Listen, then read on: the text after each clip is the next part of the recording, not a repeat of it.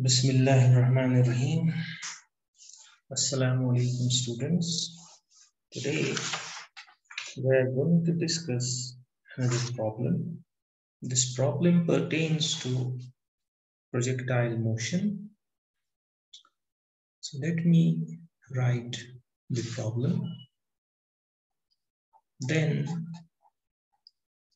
we will discuss the solution together. So the problem goes like this. A soccer player kicks a ball at an angle of 36 degrees from the horizontal with an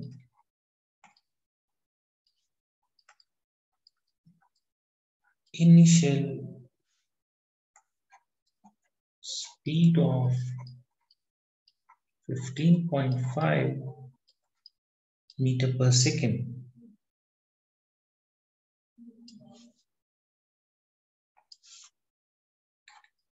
Assuming that the ball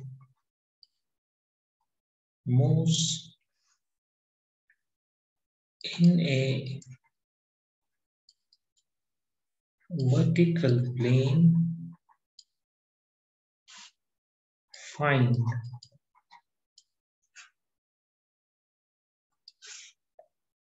part A,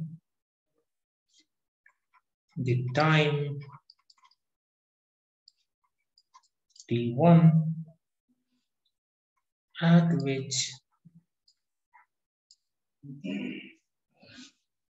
the ball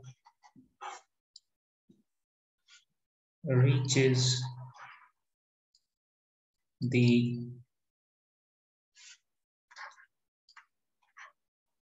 highest point of its trajectory. Then part B,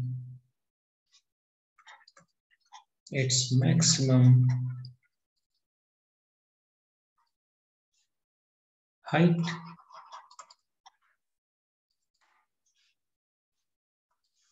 part C, its range and time of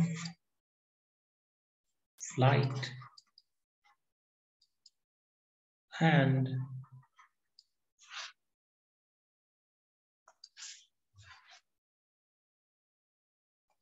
part D,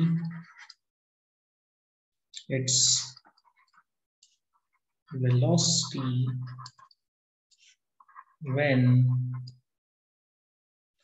it strikes the ground. This is today's problem. A soccer player kicks a ball at an angle of 36 degrees from the horizontal with an initial speed of 15.5 meters per second. Assuming that the ball moves in a vertical plane, find the time t1 at which the ball reaches the highest point of its trajectory. Part B, its maximum height. Part C, its range and time of flight. And part D, its velocity when it strikes the ground. So before going to the solution, I want to refresh your memory with regard to the projectile motion and its equations of motion. as you might be aware that projectile is by definition a particle thrown obliquely into the air, obliquely into the air. This is the definition of a projectile. And when it is thrown obliquely into the air, it undergoes projectile motion, which is a two-dimensional motion,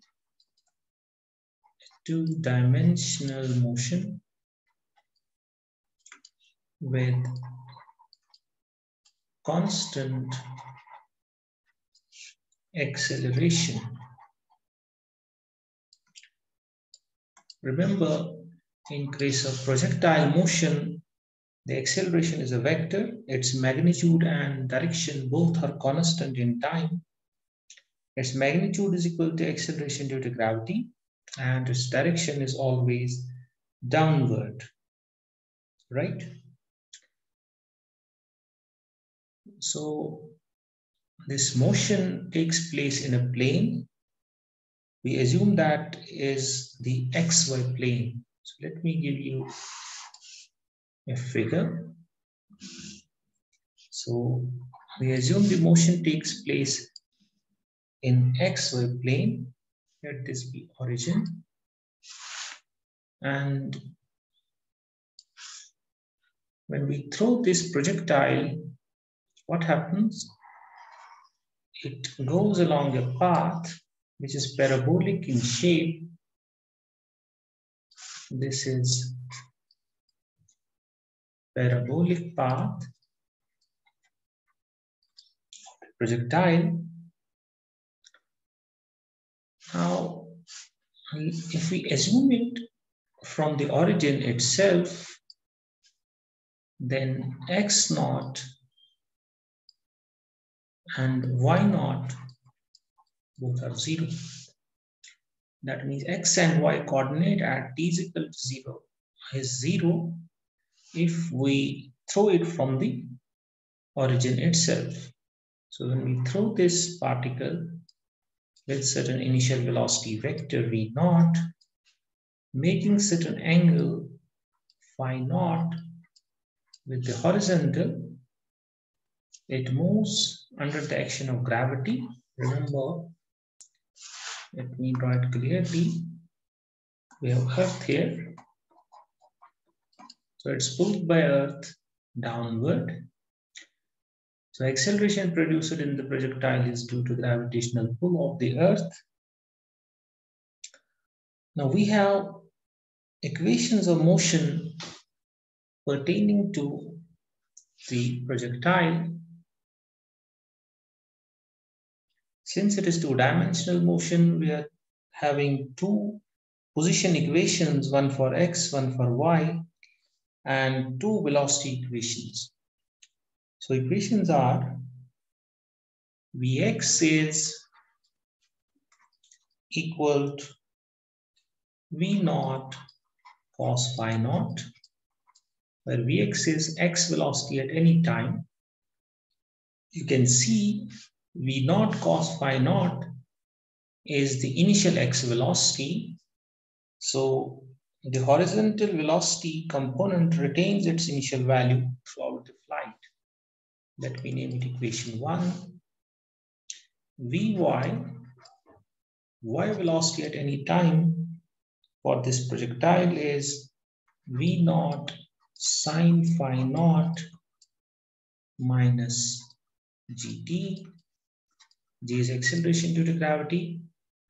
Phi naught is the angle with which we project it at t is equal to 0. V naught is the magnitude of initial velocity vector, which is initial speed.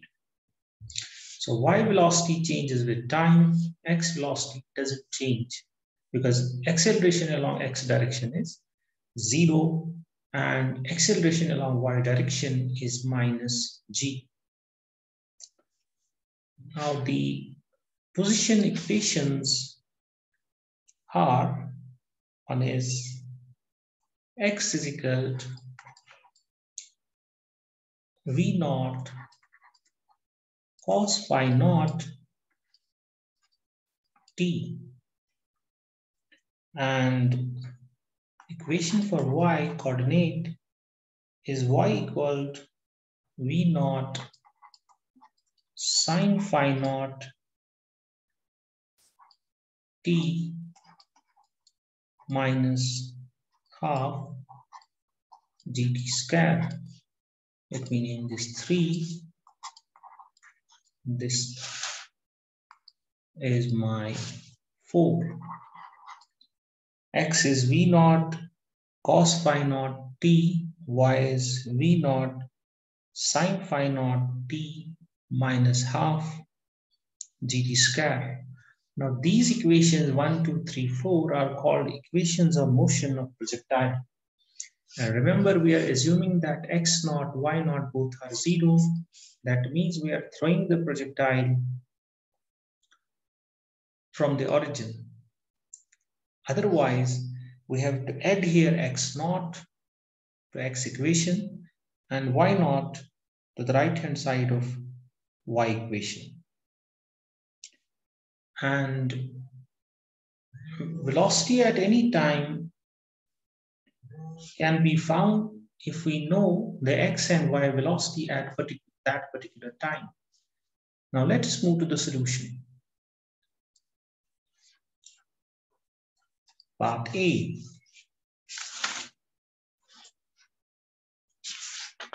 Part A asks us to solve for the time t1 at which the ball reaches the highest point of its trajectory. Now at highest point,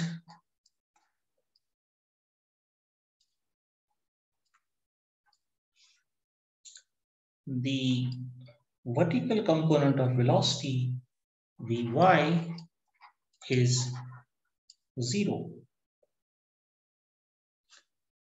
Now using Vy, or let me first give you the equation from which we can find the time at which the ball reaches the maximum point of its trajectory. That is this equation for Vy velocity. So let us use this equation and solve for t using equation 2 and solving for t. We use this equation and solve for t. We get t is v naught sin phi naught minus Vy over g. From 2, t is Vy minus v naught sin, we are solving for t. So t is v naught sin phi naught minus Vy over g, right? As we said, Vy is 0. So let us put the numbers. Vy is 0. What is initial velocity? That is given 15.5 meter per second. Phi naught is given the angle at which it is projected, 36 degree. And we know g is acceleration due to gravity is 9.8 meter per second square near the surface of Earth. Therefore, we have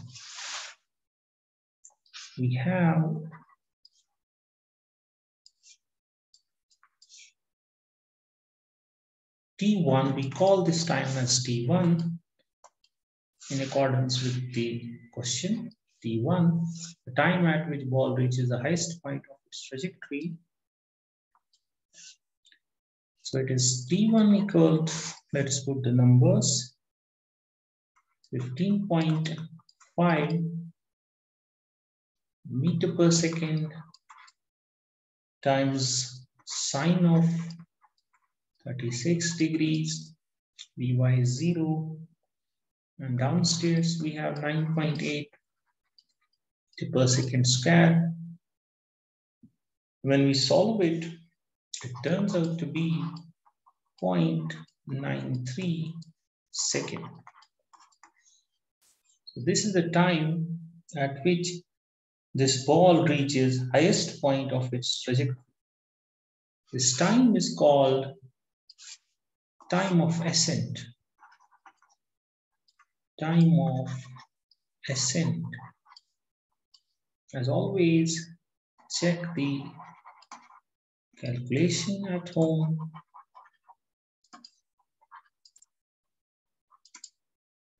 Let us move to the part B. Let me use this color. As you can see, part B asks us to find maximum height. The maximum height is simply the y-coordinate attained by the ball when time is time of ascent. That's T1. So let us solve. The maximum height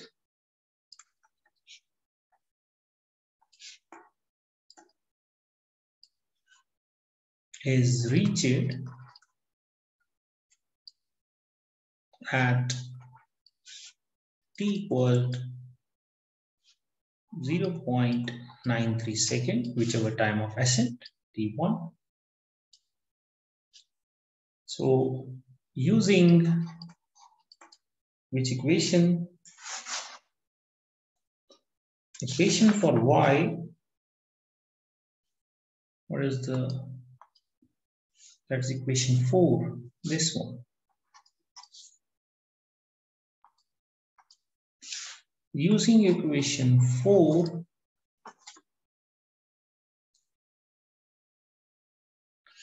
we have to solve for y when t is this much, 0.93 second.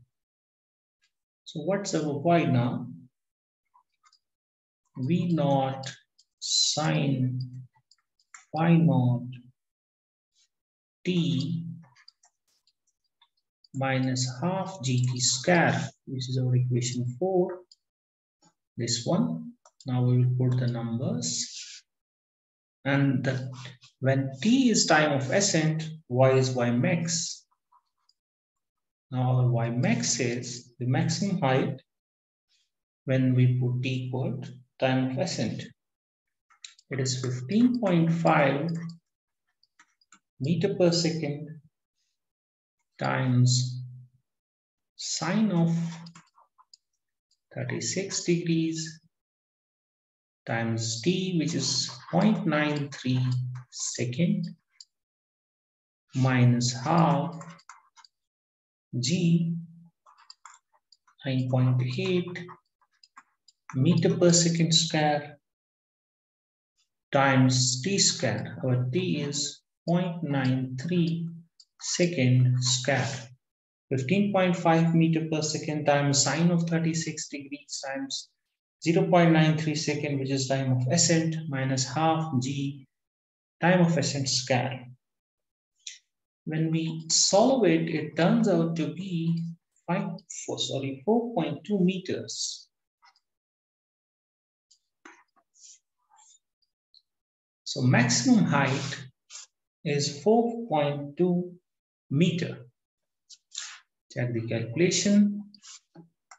Check the calculation at home. So this is our part B. Let us move to part C. Skip the page. So let me move to now part C. In part C, we have to solve for the range. Range, what's range? This distance is range. That is the horizontal distance traveled by the projectile when it retains its original initial y coordinate or initial height. That is the range, right? And the time it takes to travel this much horizontal distance is called the time of flight. So part C tells us to find range and time of flight. So let us do that. Now the range R can be obtained from which equation?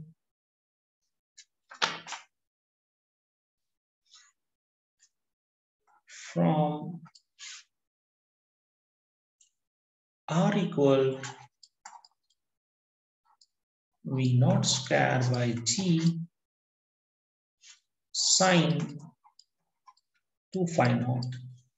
This is the expression for the range of the projectile which we are discussing, which is thrown in this fashion as this soccer ball. This is the formula for range. V naught square by G sine 2 phi naught. We have not derived it, but you can find it using the x equation. It is simple. You can say range is the x coordinate attained when t is time of flight.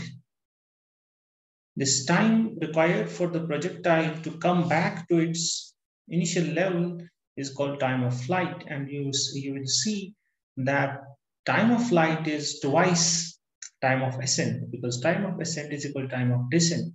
So if you put here t equal time of flight, that is double time of ascent, then the x is your r, and that turns out to be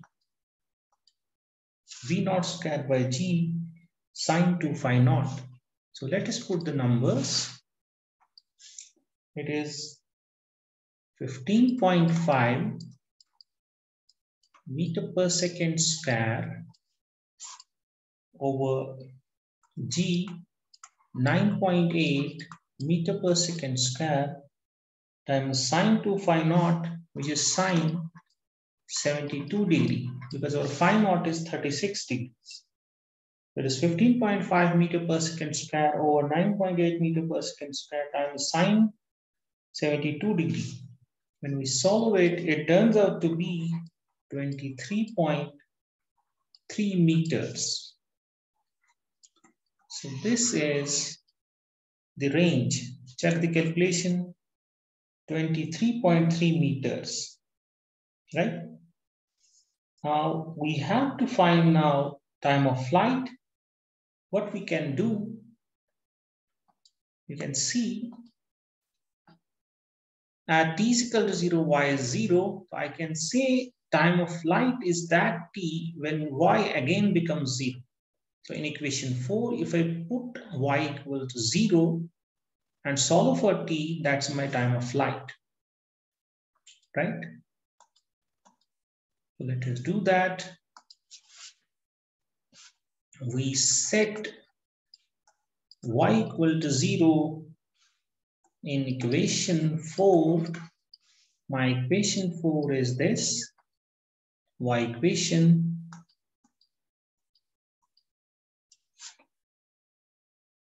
and find the time t2 at which the ball returns to the ground. When we do that, what we obtain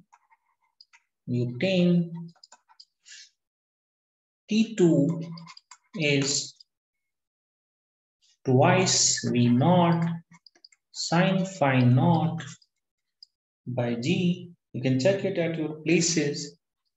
Let us put the numbers. That is 2 times 15.5 meter per second times sine of 36 degrees over 9.8 meter per second square.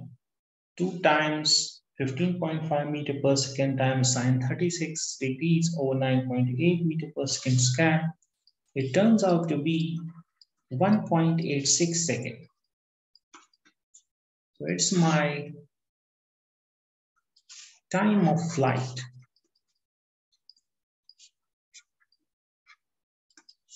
Right? You can see it is double the time of ascent, which was V naught sine phi naught by G. When we put Vy 0, it is double that. So T2 is twice T1, time of flight is double the time of ascent, which must occur because the same time is required for the ball to go up and reach its maximum height. And from maximum height to ground, as is required for the ball to come down from maximum height to ground. Right? I repeat, T2 is twice T1, which must occur because the same time is required for the ball to go up, reach its maximum height from the ground, as is required for the ball to come down, reach the ground from its maximum height. So we have done 3 parts. We have solved for time of ascent, we have solved for maximum height, we have solved for its range and time of flight. Now we have to solve for its velocity when it strikes the ground. So let us move to the part D.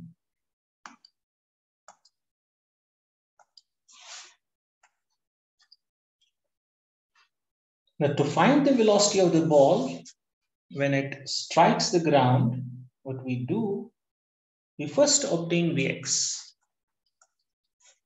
And remember, Vx is constant. Horizontal velocity doesn't change. It is same at all times. So what's Vx? Vx is V naught cos phi naught, which is 15.5 meter per second times the cos of 36 degrees.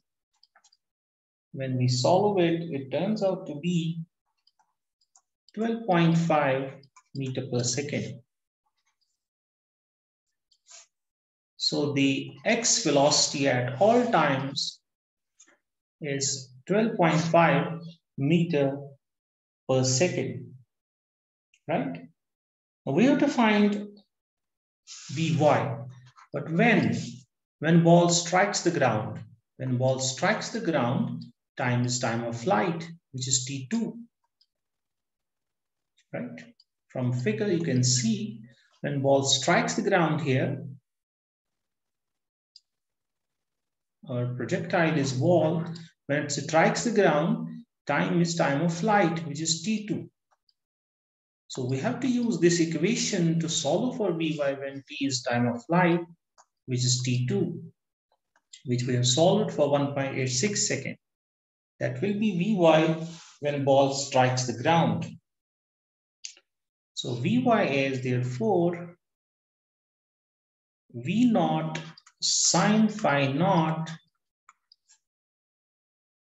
minus GT.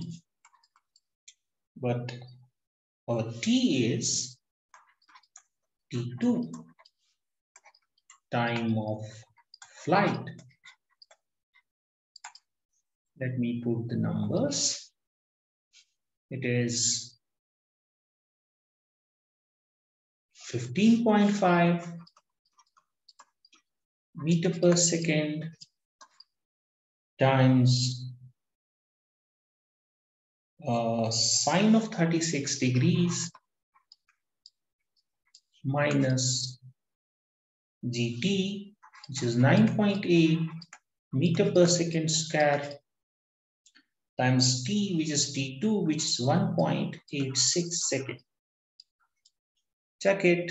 V naught sine phi naught minus gt, t is time of flight, 15.5 meter per second times sine 36 degree minus 9.8 meter per second square times 1.86 second. When we solve it, it turns out to be negative. Minus 9.1 meter per second. Check the calculation. So we have solved for x and y component velocities, velocity components of the body when it strikes the ground. So we can find the magnitude of velocity, that is speed, when ball strikes the ground from v is equal to v square plus vy square. What is it? Speed of the ball when it strikes the ground. Let us put the numbers. Our Vx is 12.5 meter per second whole square. Our Vy is minus 9.1 meter per second square, whole thing in root. When we solve it, it turns out to be 15.5 meter per second. Check the calculation. 12.5 meter per second square plus minus 9.1 meter per second square, whole thing in the root, is 15.5 meter per second. And to find the direction of the velocity vector when it strikes the ground, we can use this formula. Tan phi is Vy minus Vx, which is minus 9.1 over 12.5. When we solve for phi, it turns out to be minus 36 degrees. What is the meaning of that? Minus 36 degree means 36 degrees clockwise from the x-axis. Clockwise from the x-axis. Check the calculations at home. That means when ball strikes here, its velocity vector, of course, will be tangent to the path. This angle, that is this angle, clockwise from the x-axis, this angle is 36 degree. And speed here is 15.5 meter per second square. You can see the speed at which ball is projected from the ground is same as the speed acquired by the ball when it hits the ground. Both are 15.5 meter per second. And the angle at which it is projected was 36 degree. The angle at which it strikes the ground is also 36 degree. But here this 36 degree is measured from the x-axis in counterclockwise sense.